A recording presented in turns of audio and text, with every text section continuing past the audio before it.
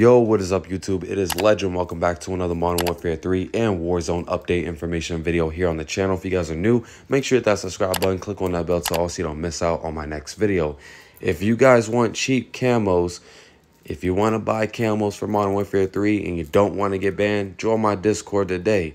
File a ticket and you guys can ask me what you want and you will get it. So if you want the new camos like the One Trick Camo, Interstellar, Borealis Camo, Tiger Royalty Camo, or any camo in the game, join my Discord. I'll leave a link in the description box down below.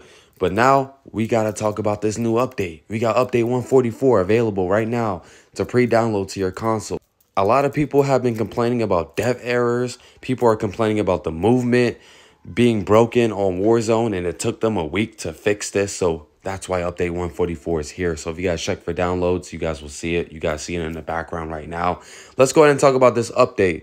So Call of Duty Updates made a tweet today saying we have prepared a update that is slated to release tomorrow on Wednesday, May 8th, with a fix for the following issues: automatic tactical sprint interrupting reload, interact priority preventing controller players from reloading while near loot on the ground. So this is why update 144 came out.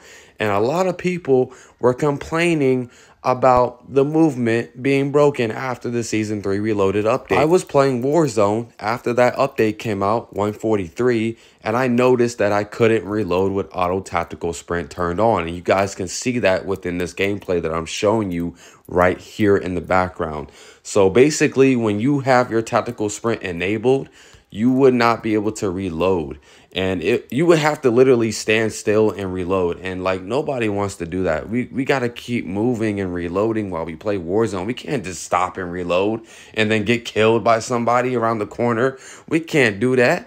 So you guys seeing this gameplay that I've shown right here of what's going on. So that's basically what they did in this update. A lot of people are having dev error issues. That's also been resolved. If you're still having dev error issues, comment down below in this video and let me know if you're still having this issue to this day. So with that being said, there's really nothing much else to talk about because the movement is broken on Warzone. That's why I'm making this video for you guys, so you guys can be updated and posted on what's going on with Call of Duty in general. But make sure y'all leave a like on the video, share it with your friends and family. I would respect it. You guys have anything to say on this video, comment down below. I'll reply back to you, and I'll catch you on my next video. Make sure y'all have a good day, stay safe, and I'm going to catch you on my next one. Thank you for watching. Peace out.